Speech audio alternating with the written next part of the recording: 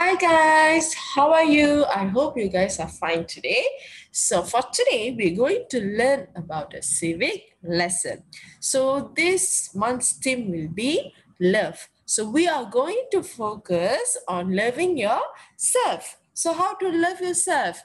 First, you should maintain and practice a good self-hygiene. So, hari ini kita nak belajar tema civic iaitu tema kasih sayang. So, hari ini cikgu nak ajar cara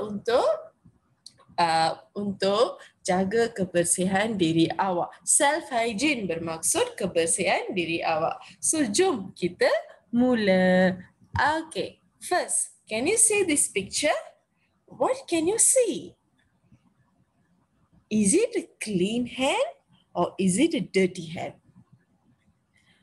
Yes, it's a dirty hands. You can see the germs here. Okay, yang ni merupakan gambar tangan yang kotor. Now, I'm going to ask you, if your hands are dirty, what you should do? Kalau tangan awak kotor, apa yang awak perlu buat?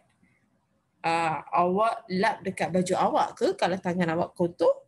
Awak buat apa ya?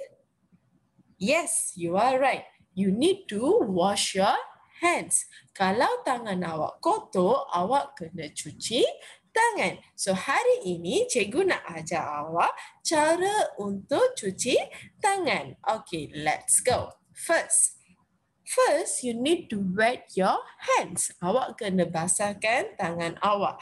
Bukannya awak terus ambil sabun, pakai sabun, lepas tu cuci. Salah. Okay, first you need to wet your hands with the water. Okay.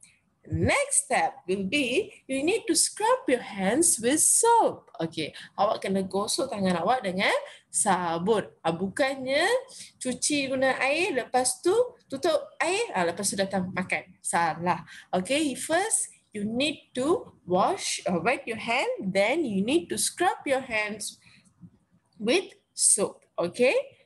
Third, you need to rinse off soap.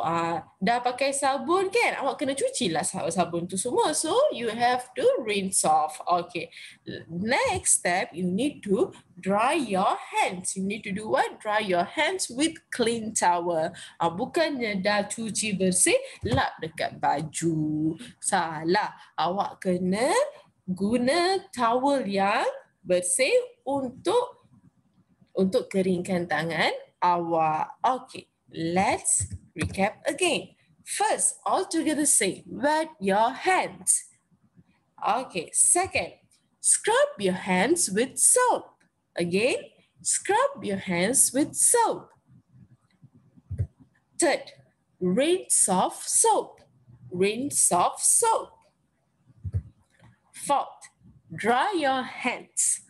Dry your hands. Okay, I hope you could remember this simple 4 step. Cikgu harap awak dapatlah ingat 4 cara yang ni. Senang kan untuk cuci tangan? So you have to wash your hand regularly. Okay, awak kena cuci tangan awak selalu. Sekarang dah musim COVID, awak kenalah cuci tangan selalu.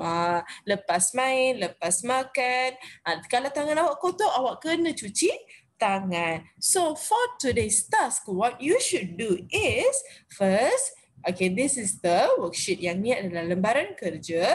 Okay, first, you already listened to this video, right? What will be the first step? Awak dah tengok video ni kan? So, yang mana cara pertama? Yang mana?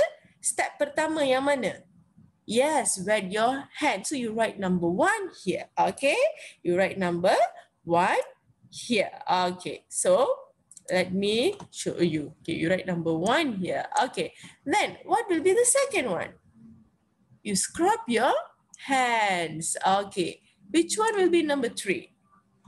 This one. Good. Rinse off with soap. Okay, dry your hands will be number 4.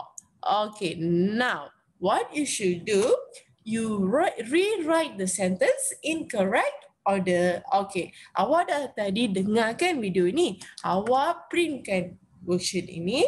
Lepas tu awak nyatakan cara mana yang nombor satu. Okay, step mana yang nombor satu. So, pertama sekali, wet your hand. Lepas tu, scrub your hands with soap. Then, rinse off with soap. Then, dry your hands. Then, awak tulis balik dekat sini. Okay? Okay. Yang tak ada printer, tak ada masalah. Awak tulis sahaja steps dengan betul. Okay, tulis 4 step yang betul. Ikut video ini. Okay, lepas tu kerja seterusnya. Okay, lembaran kerja kedua, you print out this worksheet. What you should do, you cut out these pictures. You cut out these pictures. Then you stick correctly according to the sentence. Okay, first, wet your hand. Yang mana gambar wet your hand?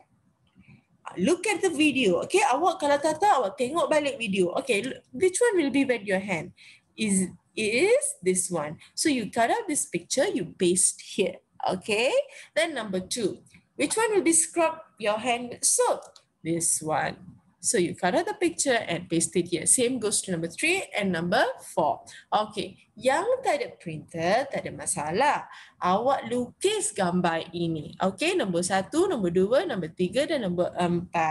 Okay, yang itu sahaja. Once you are done, you can color the picture. Kalau dah habis lekat, boleh lawan. Nah, so that's all for today. I hope you enjoy today's lesson. Till then, stay home and stay safe. Bye.